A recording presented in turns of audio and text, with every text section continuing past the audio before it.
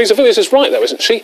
This is about relationship counselling with Europe. It's not about the nuclear option of divorce. Well, the problem is that we've tried 40 years to get reform of the European Union. It has failed. Reform requires 27 other countries all to agree. It isn't going to happen. It hasn't happened. It's time to be honest with the British people, say it's not working, and then accept one of two things. Either you take the approach that the UK should be part of Europe and accept everything, sign up to the euro and the whole shebang, or you take the UKIP position and say you want to be good neighbours with Europe, trade freely with them, but not have European government. OK, well, there's been some evidence that your message is appealing to people, some good polling this week. There's 3 seats up for grab in the North East. What's your ambition? Well, I think looking at the opinion polls, we would be very, very disappointed if we didn't at least take one of those 3 seats. It's quite clear that across the north of England, the last few polls have showed UKIP on over 30% of the vote. One of those has had UKIP ahead of Labour. If that were true, then we'd even take 2 seats in the North East. So, I mean, that would be the absolute ultimate dream for us, but we're certainly doing very, very well indeed. Jude Kirton-Darling, just over a week ago, you told me you weren't seeing much sign of UKIP support on the Labour doorsteps. No, we're Sticking not. to that? Well, in fact, it's a kind of strange situation because we're looking at these polls which are coming out, but I think there's quite a lot of questioning about whether you can really take the polls fully seriously, because our experience on the doorstep is really quite different. We're getting a really warm response as Labour candidates on the doorstep, and every session is turning up. There are UKIP voters. There are definitely UKIP voters in the North East.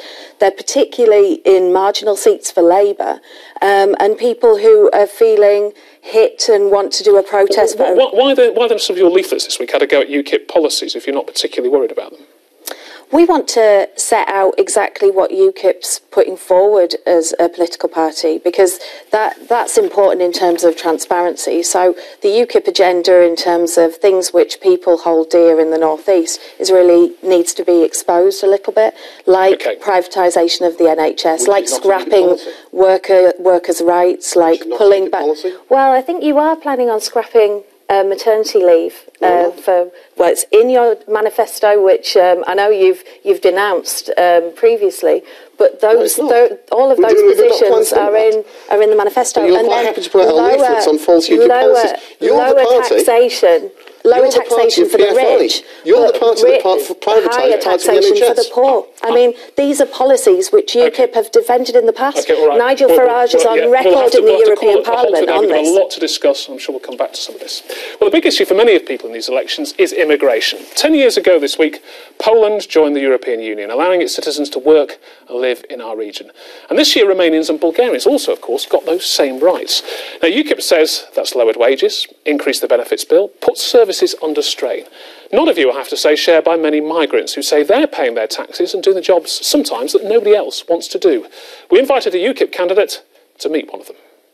Yes. Meet Gagana Ivanova. She's a Bulgarian working in an Indian restaurant in Newcastle. It's that kind of world these days. So this ready to go? She's also a journalism student at Sunderland University, and after her studies, wants to stay in the UK. It's definitely more secure about everything. And I don't mean the free treatments, I don't mean the benefits, but I mean that if you want to work, you can go out and find a job. But some think too many migrants have arrived here in the last decade, including this man, UKIP European candidate Richard Elvin. So we've invited him to meet Gagana, tell her why, and explain posters like this. Our services currently can't cope, our schools, our hospitals, our housing, and we feel the time has come to have a moratorium on immigration until we can put our house in order. Everyone says we, the migrants, we steal English people jobs. We don't steal someone's job if we don't deserve it. I don't think that we infer that they steal jobs. When you have a massive oversupply of labour, it forces down the pay rates. That is one of the things that we're very concerned about, that it has driven down living standards. For the moment, though, the doors remain open to people like Mircea Teodor, a teacher in Romania who's working as a carer in an old people's home in Middlesbrough. But he says he's not depriving anyone of a job.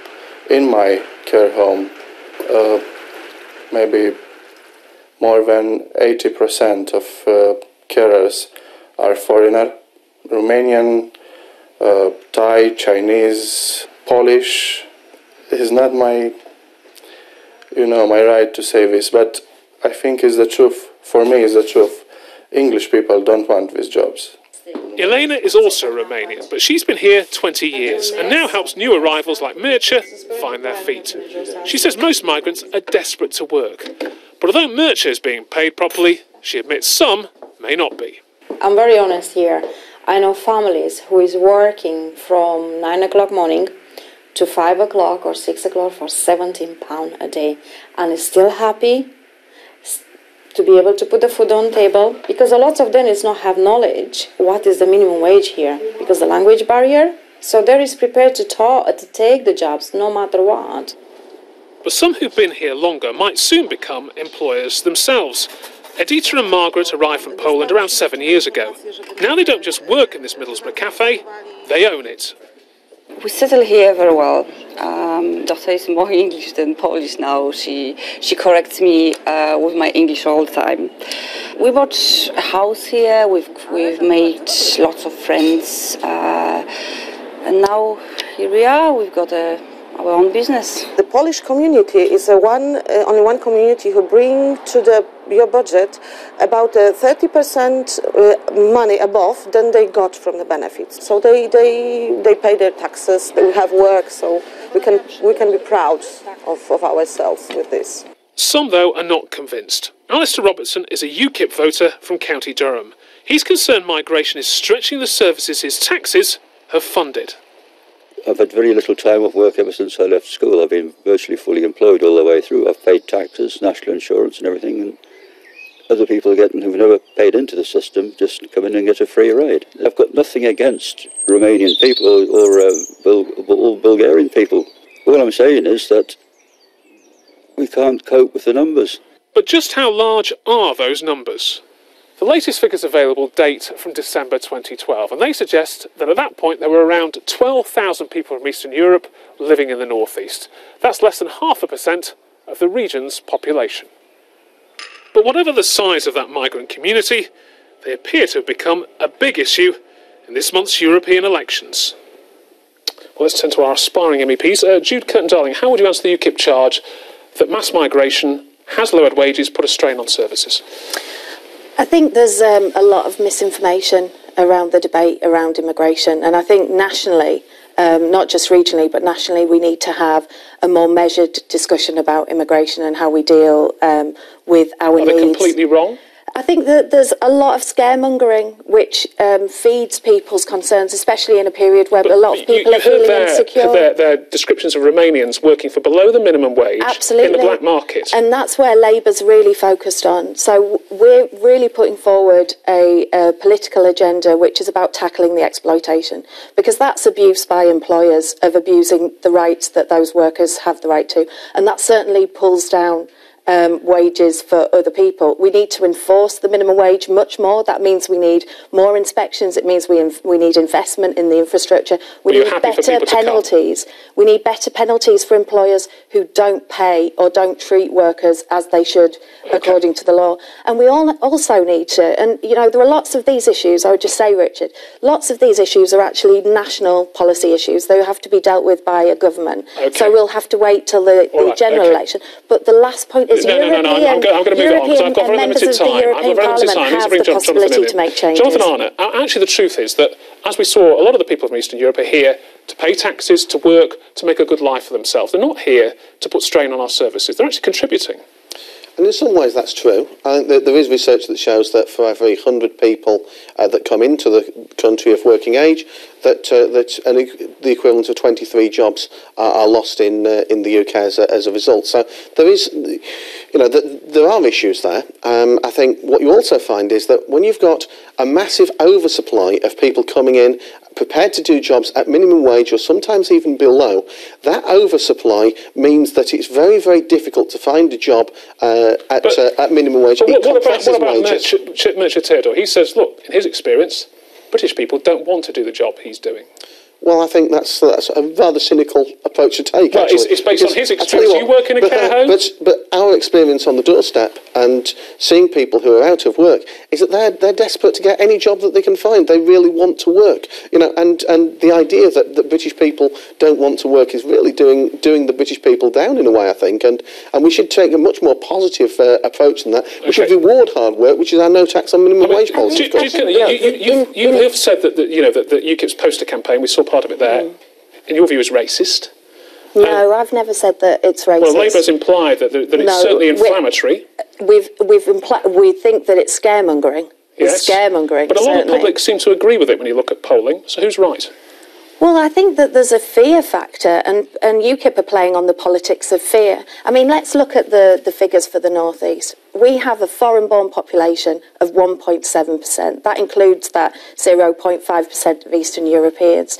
But our unemployment levels are far higher. It's not about migrant workers taking jobs off local workers. It's about not enough jobs in the North East economy. And the focus should be on jobs in the North East economy. There is a danger here, isn't there? You might not yourself describe yourself as a racist, but by saying that if your wages are low, it's down to migration.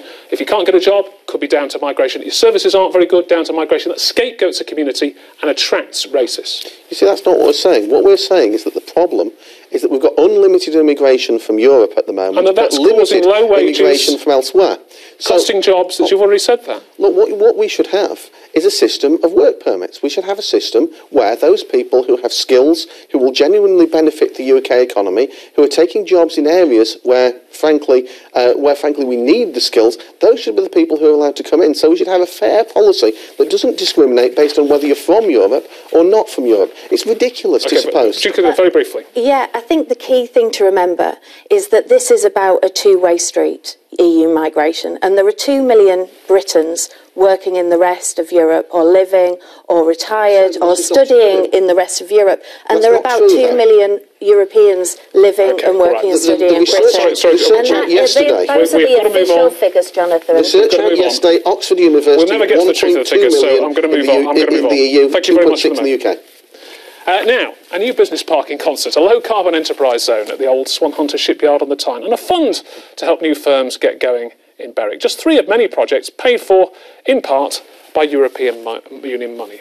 Now, Cumbria in the North East has done well in the past in the EU's structural fund, but with more poorer countries joining, we're likely to get a smaller share in the future. Now, I met up with the European Union's Regional Policy Commissioner, Johannes Hahn, in Brussels, and asked him first what he thought the impact of such spending had been in the region. I mean, if I look in the figure, North East must have benefited because we have created 11,000 jobs and we have even safeguarded more than 11,000 jobs, and I think we have assisted more than 13,000 SMEs. And what has been done in the Northeast in the past is exactly what we would like to do and to see all over Europe, to promote, to push the economy in order to create, to safeguard jobs. Nevertheless, the argument of people like the UK Independence Party is that Britain puts millions, hundreds of millions of pounds into the European Union. Some of that comes back to the North East. If Britain came out of the European Union, it could just keep that money and spend it anyway without passing it through a bunch of bureaucrats in Brussels. I would say the UKIP representatives should ask the representatives of the regions. I know from all the representatives of regions around Europe, they are in favor of this kind of regional policy because this is a guarantee for them to receive money for the regional development. The added value, or the additional value, if you like, is that there is money provided for 7 years, which is completely different from a national budget, which is usually for 1, in some countries for 2 years. Obviously, another problem is the European Union is getting larger, more countries coming in from Eastern Europe that are poorer. That could lead to there being less money for the North East, potentially in the future, couldn't it? Indeed, the main task of European regional policy is to reduce disparities between regions, but additional members, in particular from the former communist countries, are a huge market opportunity, for instance, for Great Britain and its companies, because these are the emerging markets of Europe. Here we have still significant increases of welfare level. People can consume more if there is adequate support, and in that respect, British companies, and therefore British jobs are pushed by this kind of development, and this is a market opportunity we should take into account also in Britain. Britain has some decisions to make potentially in the future. There may be a referendum on whether to stay in the European Union. Do you believe that a region like the North East, for instance, a poorer region, might suffer more if the UK lost the European Union perhaps than wealthier regions?